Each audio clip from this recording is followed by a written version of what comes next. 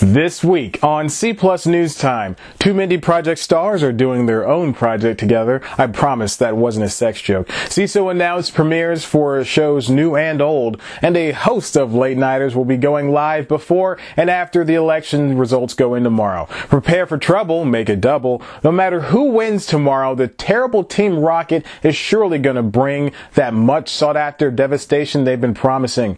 Our nation's people certainly won't be united, and truth and love will not be denounced. Extend your reach to the stars above, viewers, because we're about to blast off at the speed of light. Surrender to C Plus News Time now, or prepare to fight. That's right. It's C Plus News Time. Delivering to you the news you didn't know about, the news you didn't care about, and the news you didn't know you cared about. With host Chad White. Now, here's that host, Chad White.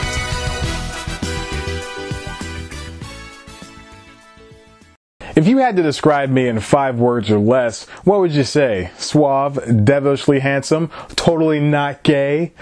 Welcome back to C Plus News Time. I'm your host, Chad White, and this is the comedy news they didn't know about for the week of October 31st, 2016.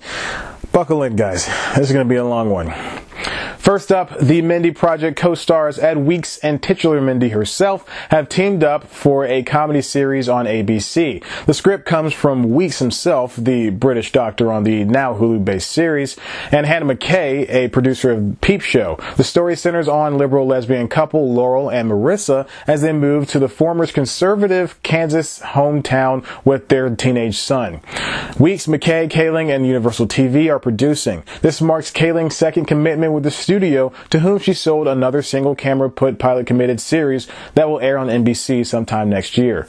Next up, speaking of NBC, its streaming platform Seeso announced a slew of comedy shows slated for the first third of 2017. January will see the second season of the UCB show, the premiere of Fancy Boy, a 6-part sketch series with varying degrees of moods, and Wham Bam Thank You Ma'am, a sketch series from the all-female sketch group Skitbox. February has the third season of webcomic turned web TV show Side Night and Happiness, and My Brother and Me, which comes from the Pseudo Advice podcast. Along with those shows, there will be more stand-up specials from Adam Newman on January 26th, Nick DiPaolo on February 16th, Fahim Anwar on March 9th, and Sashir Zameda on March 30th. On top of that, 2 specials will debut before Christmas. Alan Partridge's Scissored Isle on November 17th, and Andy Richter's Home for the Holidays on December 20th. Fans of comedy should really give Seeso a try. It's $4 a month, and it's the only place to get every episode of SNL and all that alternative comedy you so crave. And finally, as much as I tried to escape writing a story about this election, which I did exceptionally well given that I work in the news in my real life, it hurts a little bit to have this, a story about said topic, just a single day before all of this shit is over with. But it relates to comedy, so hear me out. Late night hosts are set to go live after the results of the election. Either Giant Douche or Turd Sandwich will be the America's Next President, which would be a great NBC competition series, and our funniest white men are set to comment on all of it live. Stephen Colbert is doing it the biggest with shows before, after, and on the day our nation stood still. Today and Wednesday, Colbert will be live hosting the Late Show from Ed Sullivan Theater as per usual. On the actual night of elections, however, the host is going to Showtime for one night only with what he's calling Stephen Colbert's Live Election Night Democracies series finale. Who's going to clean up this shit? You see, he can say shit because the special is on Showtime and cursing is legal there. And so are boobs. This deal can only be done because CBS News, as with every other news outlet, will be doing election night coverage. But viewers of the pay cable network will see Colbert's reactions in real time as results are turned in state by state.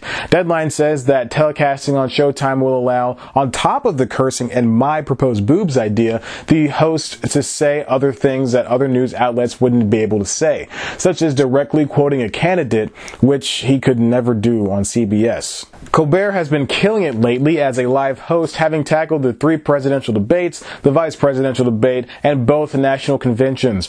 Ratings for his final debate coverage counted 3.8 million viewers, and trust me, for a late night show, that's pretty damn good. But Colbert isn't the only host to do the live thing this year. Actually, 2016 and this new crop of hosts alone proved that late night needed a change, even if it's still overrun by a bunch of white dudes. NBC late night host Seth Meyers had a live episode after the first presidential debate. During this episode, the host used his now hallmark segment, A Closer Look, to set a scene and even throw in a fact check or two. For the past few months, Myers has angled his tenure at late night to be fairly more political than its past incarnations, but he sort of has to do that now. IndieWire writer Steve Green complimented Myers' work on the post-first debate live episode, but he also noted that, at least from July to September, the top 5 most watched videos on the late night YouTube page have been Giant Douche-themed A Closer Look segments. And yes, it's true. All of this coverage, both negative and super negative, of Giant Douche has put the focus primarily on him, leaving Turd Sandwich getting noticed only by proxy. But at least she didn't get her hair tousled on The Tonight Show. Jimmy Kimmel's Live actually went live after the third debate. What's more is that he nabbed guests like Gary Johnson, horrible porn commentator Ken Bone, and even Fast and Furious Wonder Woman Gal Gadot. Kimmel has always been a lone wolf, especially since his network doesn't supply him with a companion show like CBS and NBC. But he really doesn't need a follow-up, given how much he's covered the election on his own. Back in May, he got Bernie Sanders to challenge Giant Douche to a debate.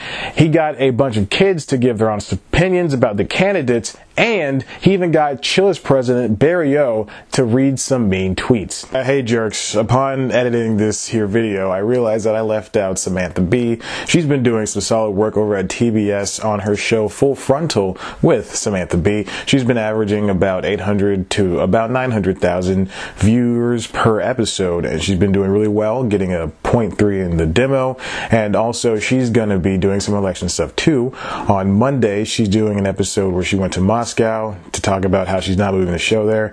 And on Wednesday, after the election, she's going to be doing a post-election episode, which will surely be one of the best things that ever happened to late night in the past few months. Okay, sorry about that, Samantha B. I love you. Bye. Not to be left out of the fun, Comedy Central's current late night shows will also jump on the live bandwagon. The Daily Show and At Midnight will air post-results the night of. The Daily Show will do an hour-long episode starting at its regular time, while At Midnight will have its first ever live episode with hilarious people Whitney Cummings, Ron Funches, and Paul F. Tompkins. Noah's work on the current iteration of The Daily Show has been going under the radar unless you're a regular viewer. If you jump ship because your precious Jon Stewart left, you're pretty much missing out. The South Africans host segments about the election have been consistently done well. Plus, he took a look at the media's coverage of the election, something that no other host has even dedicated a joke to. Earlier this summer, for the national conventions, The Daily Show aired 2 different specials and shot 2 weeks worth of shows from both Philly and Cleveland. Along with that, Comedy Central will air a Tosh.0 election special, if that's what gets you going, a politics-based drunk history best of, and a South Park marathon dubbed Make America MK Again. There is no telling what Matt Stone and Trey Parker have for the following night's episode, though. I'm sure it'll be just as surprising and worked on until the last minute as 2008's About Last Night and 2012's Obama Wins. Not only will those late night shows be live and or marathon, Chris Gethard, yes, the guy with the Fusion/Facebook Live TV show, will host a 12-hour public access election coverage special. You heard that right. The improv comedian is going back to his roots, but you have to live in New York to see it. Viewers of the Manhattan Neighborhood Network will get a huge dose of Gethard and his band of misfits from noon until midnight. He originally did the same thing for the 2012 election. Plus, a gaggle of comedians will stop by for the fun, including Joe Firestone, Shannon O'Neill, and way too many to count. Besides the news, late night is the only other place suited to tackle such a toxic bit of topics like politics. Twitter is overrun by people who think they're funny but aren't. Reddit has a bunch of circle jerks. works, and not even I know what's really even going on. But everyone has a voice, and you can't run from that. Even shows like Broad City took it upon themselves to center entire episodes on the election.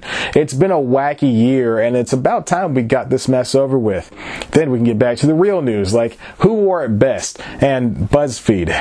God, I hate this stupid Earth.